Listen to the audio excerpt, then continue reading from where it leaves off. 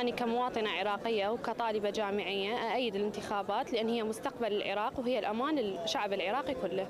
نرفض تأجيل الانتخابات ونريدها إن شاء الله يكون بموعدها وحتى تأمن الأمن والاستقرار بالنسبة للبلد.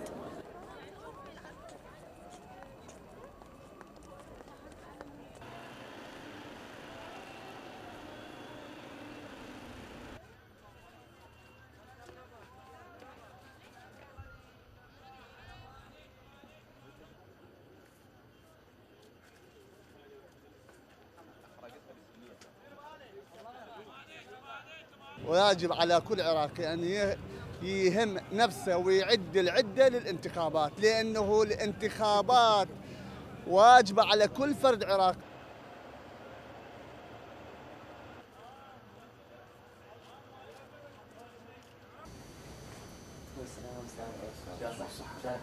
المفوضية العليا لمستقبل الانتخابات اتخذت كل الإجراءات وحضرت كل التحضيرات اللوجستية والإدارية والميدانية من أجل أن تتم هذه الانتخابات في التاريخ المحدد لها، وهو 30 من كانون الثاني المقبل إن شاء الله.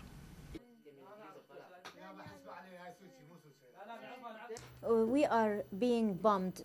Our cities are being bombed every other day. And the cities are being surrounded and kept under siege, and people are being killed by big numbers.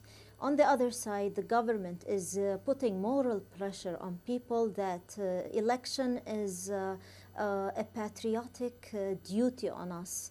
And from the third side, the Islamic sides, I mean the Shiite references are also putting us under the pressure that we have to go to election.